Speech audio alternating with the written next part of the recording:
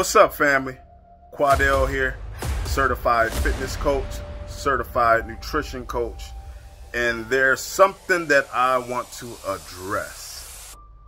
Well, mainly, it's an encouragement for a problem that seems to be among the top of a lot of people when it comes to getting healthy, getting yourself fit, getting yourself in shape, and that's where we all run into that stump of time. And to me, it's not much of a time problem, as a lot of people would suggest that it is, but it is really a priority problem. See, I'll use myself as an example. See, I put God first. That's my #1 priority. I put my family as a priority, my household, and I also put my health as a priority. But that was not the case all the time. One thing that we put as a priority is feelings, such as the ability to feel good or feel happy. We put those things as a priority, which is not, necessarily a bad thing, but to put that over your health sometimes can be very detrimental later on down in life. See, I like to feel good. I like to feel happy. What a lot of people don't understand is that you can choose to be happy. All you have to do is just look at your circumstances and say, am I going to be happy about it or not?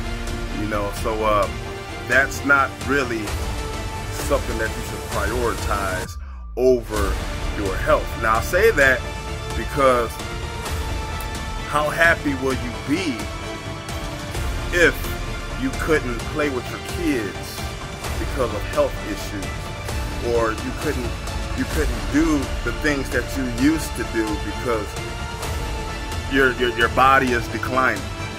Now, naturally, our body is already declining every day.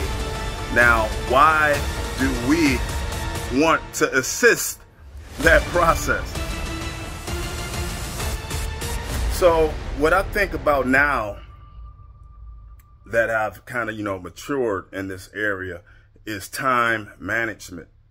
How do I manage the time that I do have? 24 hours is all you get. I mean, you're not going to get no more of that. Ain't nobody on this earth has 34 hours.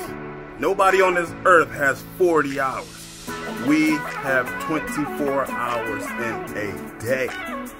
And how you chop that up, how you manage it, is all up to you.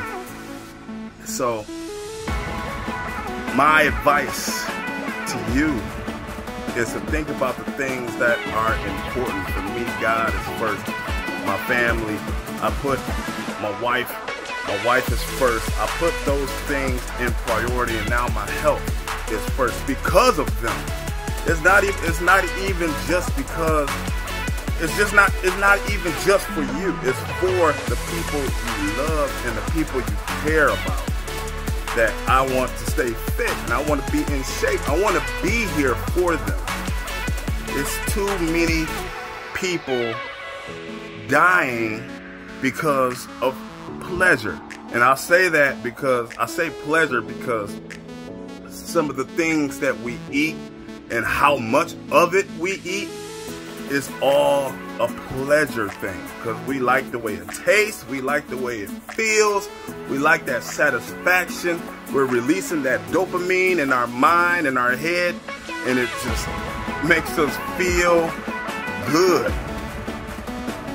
How much better will you feel if you know that you are taking care of yourself and you are healthy enough to play with your family and to go on different trips and do fun things and enjoy each other?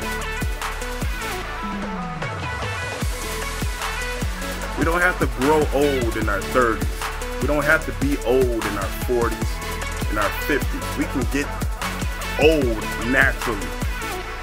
So stop allowing yourself to help in that process of getting old. One thing that is very important, and I'm gonna say this, and I'm gonna try to be as clear as possible. We were all put on this earth to be managers. Managers. I'm not talking about no manager at no department store or a manager at the fast food joint or anything like that, but managing your life. Because what you mismanage, you lose. That's a principle of life. If you mismanage it, you lose it. You don't take care of your kids, you're gonna lose them. If you don't take care of your health, you're gonna lose it. If you don't take care of your finances the right way, you're gonna lose it. Money just gonna be flying out the door. So I just want to encourage everyone out there. What is your priority? And how are you going to accomplish the goals that you have put in that position as a priority? You got to get up and you got to get at it.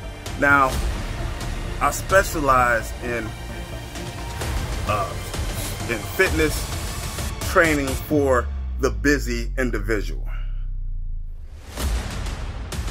I qualify as a busy individual. I have 5 kids.